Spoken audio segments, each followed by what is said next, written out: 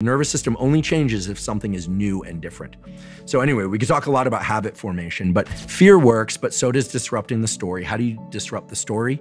You essentially give the opposite story, and you think, well, that's just lying to myself. But neurally, it makes sense because the nervous system, again, likes to be very economical, likes to do everything with the minimum amount of energetic expenditure.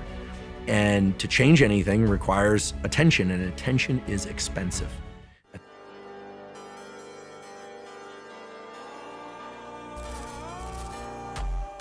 I also wonder about habit formation. So you said there that some of the more sort of startling stimuluses like fear are great ways, and obsessive sort of deep focus are great ways to start forming these new behavior patterns. But if I want to break a habit, because there's habits I've got in my life that I've kind of just told myself are who I am.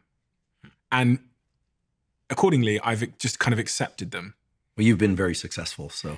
Yeah, but even with all, there's all things, thank you, but there's many things I've just accepted it's part of who I am. Some of those come from my childhood. So one of them is that I grew up in a very disorganized home where like the doors inside my house had holes in them, and our house, there was like some rooms that looked like a hoarder lived there, just piles and piles of stuff to the roof.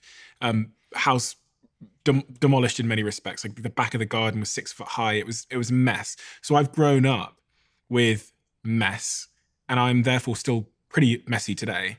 And it's something I've always wanted to defeat, but sometimes I tell myself, well, it was hardwired into me when I was a kid, and it is just who I am.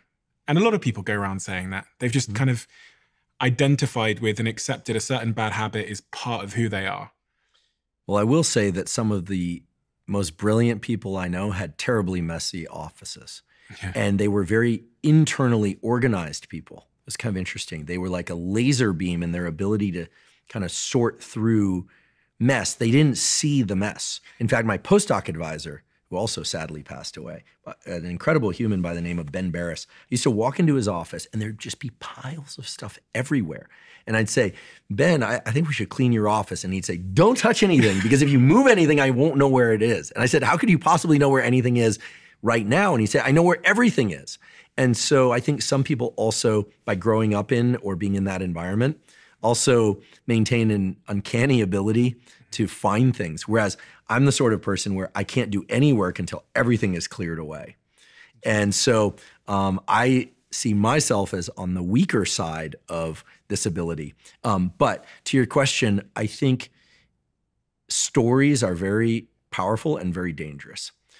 Stories are the way that humans organize knowledge, by and large, right? We don't tend to organize things into lists. We have these narratives that we call stories, because from a young age, we learn things not just by hearing them and seeing them, but they are compartmentalized into narratives that have a beginning, a middle, and an end. Sometimes they have a kind of a crescendo and then a relaxation. Just think about a childhood song of learning like the ABCs.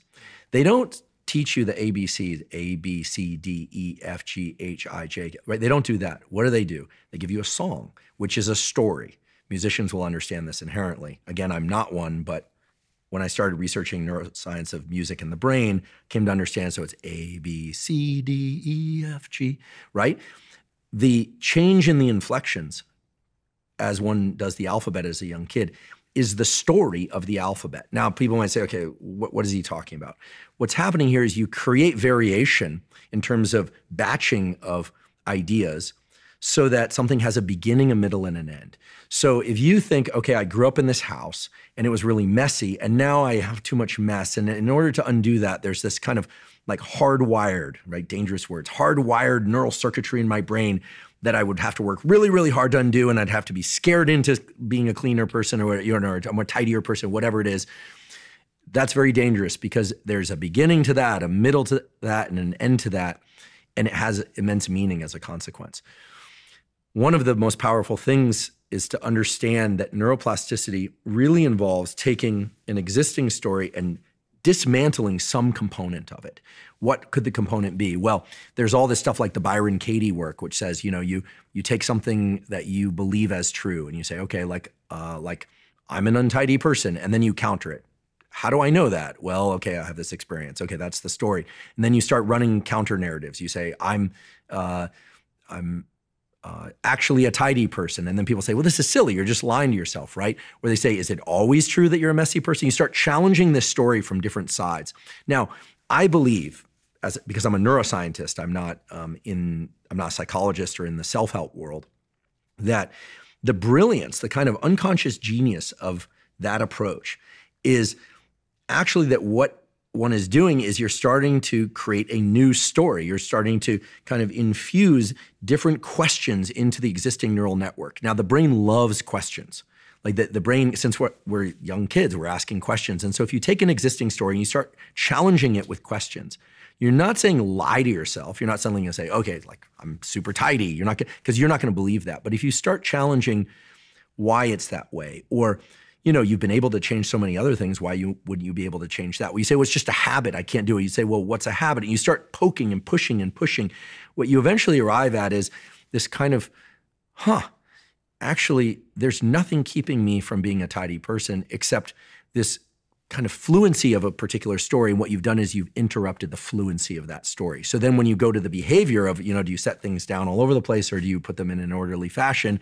You start interrupting the habit, the fluency of your typical behavior. So I raise this as a way to kind of shine light on essentially what I do in my podcast career, which is, I believe very strongly in the fields of psychology. I think self-help has some wonderful things to offer. We've got ancient wisdom that goes way back. And when you start to look at things through the lens of biology, you start to see that all of these things actually have merit and they're just different paths to the same outcomes. Mm-hmm. So if you wanted to become a tidy person, I would encourage you, here would be one, let's just say neuroscience supported approach would be to write out one page about what a tidy person you really are. You'll know that's a lie, right?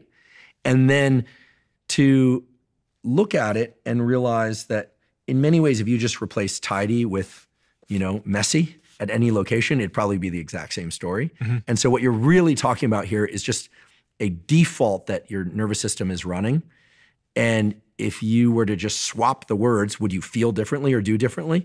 On the one hand, you'd say, no, that's kind of trivial. But I bet you the practice of writing it out would forever interrupt your notion of like just going to set something down. You'd be like, now you have something to kind of disrupt the habit. Because so much of habit disruption that you'll look like, some people say, oh, you flick a rubber band on your wrist or something like that. Mm-hmm. There's nothing special about the rubber band. There's nothing special about the pain on your wrist or you put a sticky note. We know sticky notes work for about one day.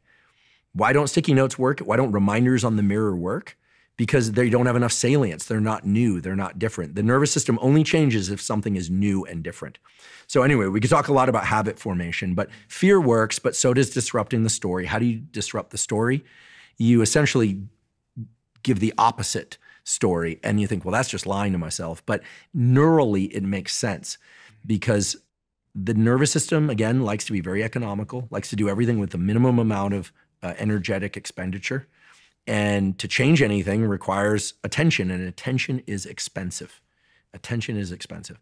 And also, I would say, as I'm kind of rambling all this, things are going very well for you, so you actually don't have any reason to tidy your space. I have a PA now and another PA and I have a cleaner. So it's, do you know what I mean? Yeah, you outsource it. Yeah. Great. Well, there is incentive for all the folks that feel like they're not tidy enough. You have two choices. You can either start to be tidy now, or you can be successful enough that you can hire some assistants. And I actually think, I say this in all seriousness, I think that one has to ask, like, where is my attention and neural real estate best devoted? I think about this every day. I mean, we are living in a war of attention. I wake up in the morning and I can be a consumer or a creator. If I reach for my phone, I'm a consumer. If I go to my journal, I'm a creator. My advice to anyone who wants to be successful in any domain is to do things away from where you broadcast and then take it to that broadcast. I mean, take your real life to Instagram and be very cautious about taking Instagram to your real life. Does that make sense? Yeah, if you look at successful people, they're doing things away from the platforms and putting them on the platforms. Yeah. So I have to be very careful. Then I go into the kitchen. Obviously, I talk to people in my home.